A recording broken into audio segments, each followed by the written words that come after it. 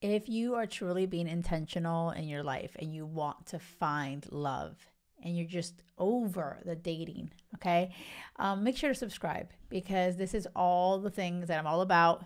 I found my happily ever after my person. We've been married together for 16 years. So if that resonates with you, if you want no BS, straight advice on how you can find it too, make sure you subscribe. Make this a habit where you can always find out when I post a new episode every Monday and Thursday. Is screaming okay in a relationship? You know, and let me tell you something. If you're screaming in any relationship, like I'm talking about even with your parents or with your siblings, it's like, what are we doing? You know, and so I want you to hear me on this. If you're in any kind of relationship and someone's screaming at you or you're screaming at them, this episode is going to help you. Okay. Communication is so important. And, you know, it's a skill. It really is. And learning how to be aware of your own emotions, why you're feeling a certain way. You know, I feel like sometimes we're like, I'm triggered, fuck you. Like like you triggered something and then you're like gonna go off on somebody. And I'm like, that doesn't give you the right to ever disrespect somebody. You know, and so I'm so much about respect and about being aware of your own emotions and how are you responding to things. And like if something does trigger you, okay, like being able to acknowledge that and aware of like what are you still carrying from your past relationships? What have you not healed yet? But like that is not on that person. Like, you know, that doesn't justify or make it okay that you're screaming at somebody, you know, or calling them names or disrespecting them in any way. And so, you know, a lot of times, you know, we're in toxic relationships, but we're toxic. You know, sometimes we are the problem. We are bringing that in and we attract what we are. Sometimes we're, you know, you're fighting yourself, you know, back and forth fighting with somebody and you're like trying to point the finger on them. But like there's a level of emotional intelligence and emotional maturity that is required for you to put your ego to the side, like being aware of these kind of things and saying, oh my God, I'm so triggered right now. But this is because of these things that have happened in my past. This person has something to do with it. I need to take, you know, not take it out on them. Why am I still carrying that shit? I got to heal. Let me sign up with a freaking therapist, like, and heal that shit, you know? But like, I just feel that so many of us are just not paying attention, not owning our shit. And Will and I, my husband and I, wouldn't be at all as happy and crazy in love if we ever disrespected each other. We never have. Like, we really, truly haven't.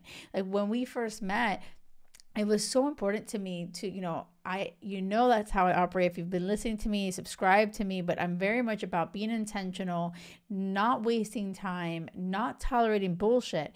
You know, I've been through so many relationships and situationships, and I was tired of putting my heart into people that never showed up for me. And it was on me. I kept choosing those wrong guys. And so I got to a point that I was done with toxicity. Right. But like, if I look back at myself and my past relationships, I would scream at people.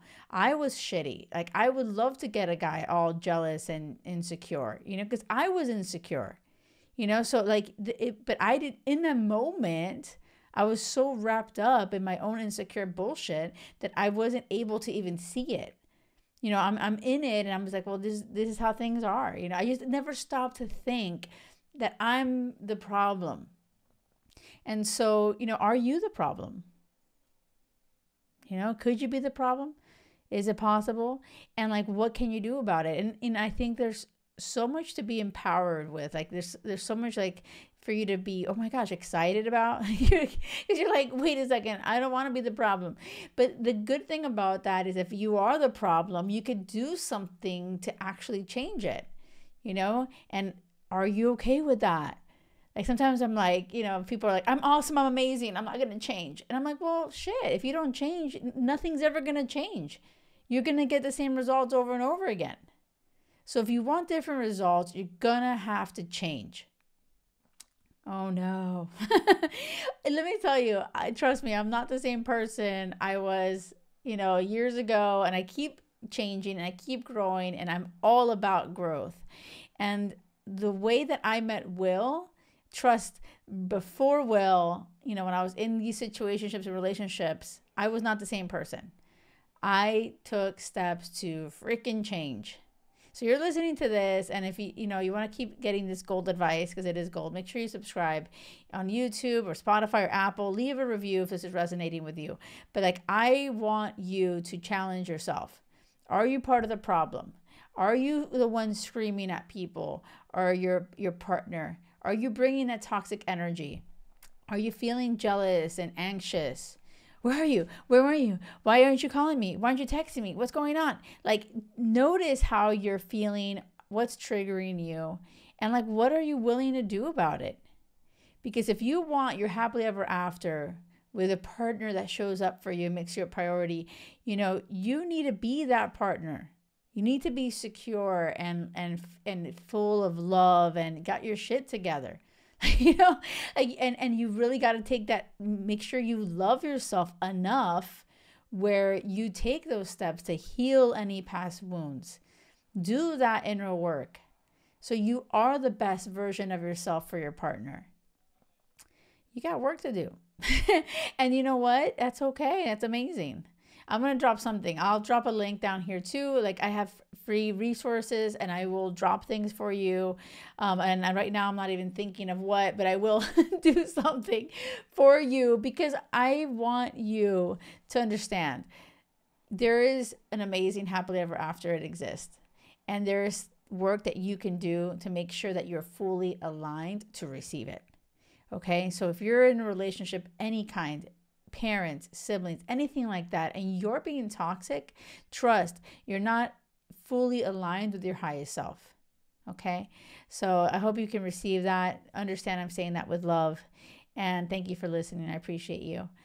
Do not settle for anything less than crazy love, because it has to be crazy love or nothing. Until next time, thank you.